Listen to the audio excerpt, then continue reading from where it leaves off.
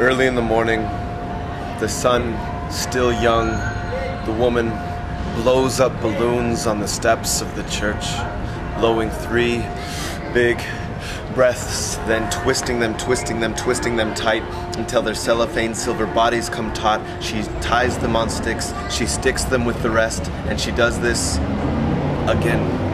3 times in, 3 times out, building a blossoming, cheap tree of balloons and breath in a bundle, all tight, all taut, together on the stick like cellophane silver fruit, born of mechanical blooms and breath in a bundle she'll carry all day, waiting for a child to see the balloons, a child to want a balloon, and a parent to want to see their child happy. She'll walk all day through tight plazas and steep streets, waiting, longing to sell her lungfuls, the wrapped gift of her lungs, the push of her diaphragm, the flexing of her fingers, cherished till a child lets go, the balloon blows away, stray balloon blows higher, pops, where her breath escapes into the white sky where it hangs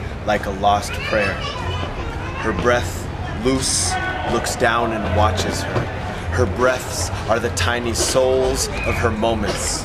Her chest rising, her fingers aching, still waiting.